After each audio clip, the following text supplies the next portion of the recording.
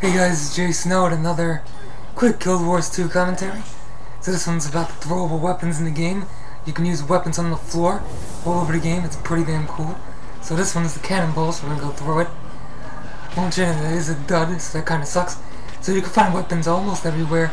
There's a bunch of different weapons, funny weapons, stupid weapons, and some powerful weapons like this Arcane Knight hammer.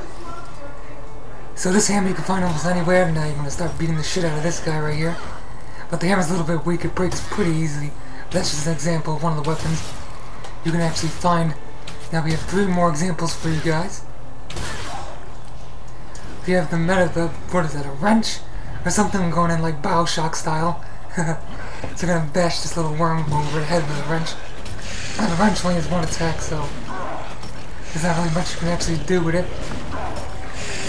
And after this wrench we have an unexploded mortar shell. Now this does exactly what you think it does, and it's pretty cool with a massive explosion, so I'm going to throw out this worm right here. And there you go, it doesn't do that much damage, but it's pretty cool. And the last weapon we pick up a metal rod, so just beat the worm's head over with the metal rod. So this is just an example video of some of the weapons you can pick up on the floor in Guild Wars 2. If you liked the video, thumbs it up, and if you liked the videos, please sub, and I'll see you guys next time.